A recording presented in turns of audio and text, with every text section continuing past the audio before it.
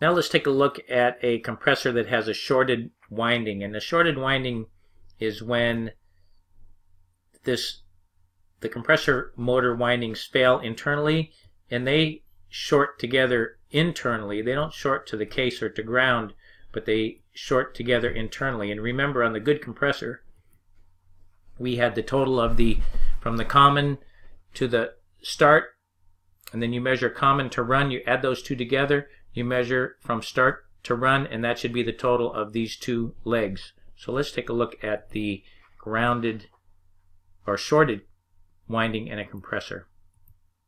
So we turn our meter to ohms, make sure the power is disconnected. We've isolated the compressor, and we are going to start once again at the common.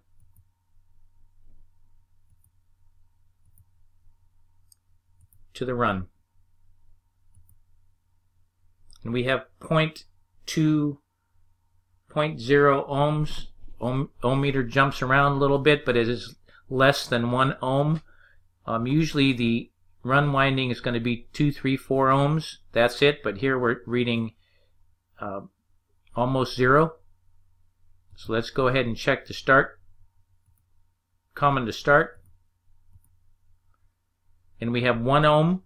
And you remember that on a good compressor, common to start is going to be up there about 8, 10, maybe 12 ohms total. So 1 ohm is not good. Should never be measuring less than 2 ohms on any winding on a compressor.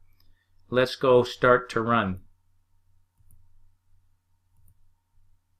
And again, we have 1 ohm. So this is what a compressor looks like with internally shorted windings of the motor. It's going to be measuring very low resistance. They're not going to add up properly from common to start, common to run, and start to run.